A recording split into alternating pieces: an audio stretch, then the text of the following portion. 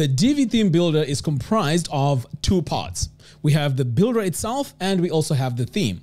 Although the builder has been updated over the years, the theme has been lacking behind, and as a result of that, we don't have a lot of features. In this video, I want to show you how to use a totally different theme, but this time we are going to be using the Divi plugin. Let me show you how. So over here, normally when we go to our products, we download the Divi theme, which is this one right here. But oftentimes we don't really talk about the plugin itself. So in this example, let's download the plugin. So to do that, you can just download over here like that, and then now it's downloaded. Now I've already gone ahead and installed it on my new site here. So to install it, you have to come over here to plugins and then click on add new.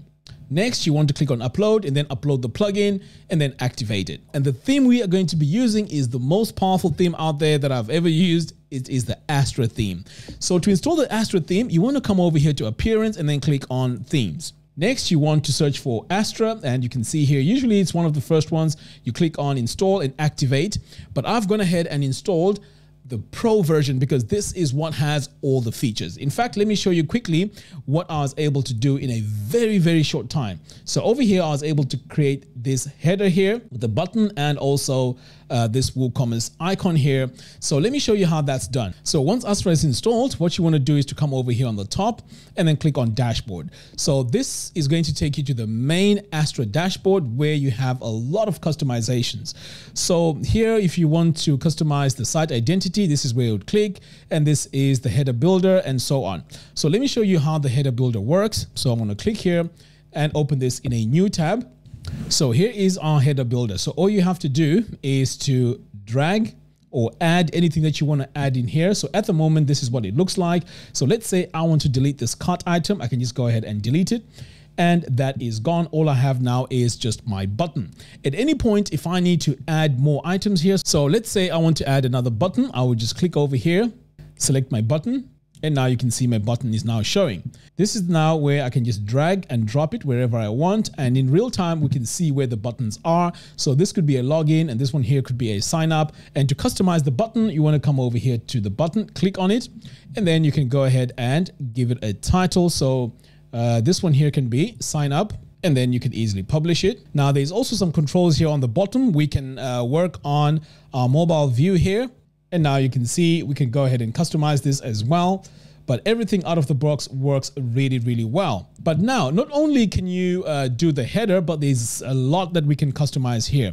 We can do our page headers, we can do WooCommerce, custom layouts, site layouts, blog pro. We can also do our typography. Now this here is very, very important because if we set our typography here at this point, it is going to adjust across the whole website. So let's go ahead and take a look at this. So if I click here on customize, I can go into my body font here and set it up. So right now I've set it to Poppins. I've also set my size over here, and I can also do this with my screens. For our headings font, I can always come over here and I can leave it as inherit because this is the main one that I've just set up. But over here on our weight, I can go for bold just to make sure that all my headings are bold. And then once I'm done with that, I can hit publish. Now I can continue on and also add my heading 1, 2, 3, and 4. And so on.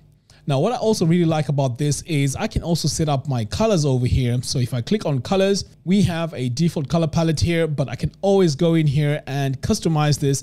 And all these colors are going to be applied pretty much across the whole website. So this is very, very powerful because we have one central place that we can set up our colors.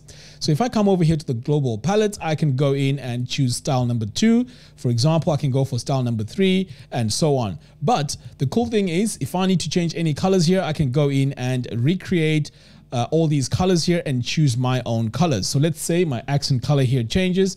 I can just update it here and it updates across the whole website. So this is a very, very powerful system to set up if you want to use an advanced theme for your website. So let's say everything is done here. I can hit publish. Let's go ahead and see what this looks like when we start building our pages on our website.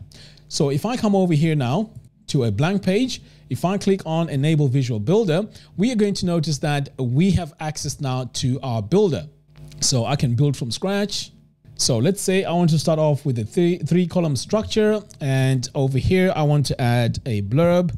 I can just go ahead and do that. And you're going to notice something very interesting here. You see now that our text here has come in as Poppins, which is the font that I set up earlier on in the theme options.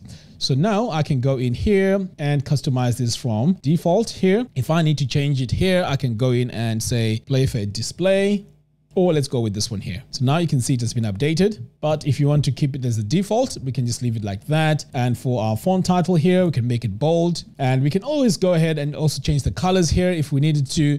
So everything else just works the same as we would if we're using the Divi theme and the builder all in once, like how we normally do. So now let's go ahead and save. Next, let's add a full width header here and see what this looks like. So I'm going to go into my design layout and I'm going to make this full screen, and then I can go back to my content here, go to my background and select an image. So I'm going to click here on this plus button, and let's say I want to use this image here. I can upload it. All right, so let's go ahead and save, and I can always do my usual drag and drop and everything is working fine. But the most important thing is I am using the Astra theme, and the Astra theme is super fast and it's full of features. So let's say all this is done. I'm happy with that. Let's go ahead and see what happens if we install our presets. Are they going to work? So I'm going to come over here and click on new page. So let's give this page a name. I'm going to call this style. Use Divi Builder, build from scratch.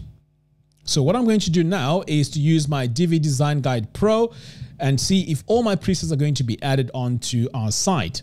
So here is my file. It's unzipped. I'm going to drag and drop it here. Import presets. And then I'm going to go ahead and import. Okay, so it looks like everything has been imported. Now I'm going to hit publish. Let's go back to our page now and see if this is going to work. So I'm going to refresh this. So now if I come over here to my settings, click on this drop down, I can now see that all my presets have been added, and this is really cool. So I'm going to go with this one right here. And right away, you can see that all my styles have been applied, and I really like that. Next, I'm going to come over here to my blurbs. I click on this first one here, click on the drop down. So let's try blurb number 4. And already I can see my style has been added there. All I have to do is to go into my icon here, activate, use icon, and let's say I'm going to go with this one. And right away you can see that all my colors, my design has been updated. And let's try a different one here. This time I'm going to go with number 7. Let's add our image. And there we go. So the styling is working perfectly.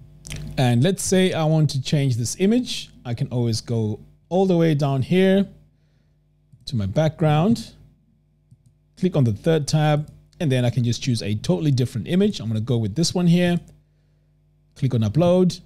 And then over here on the text, I can add my subtitle, and my design is now being updated.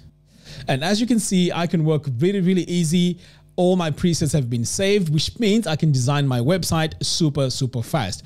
Now let's dial back and take a look at more features that this theme has. So we also have features like the mega menu. So you can go in and style this menu here out of the box with the Astra theme. So these are the sort of things that we don't have if we use Divi out of the box as the theme builder.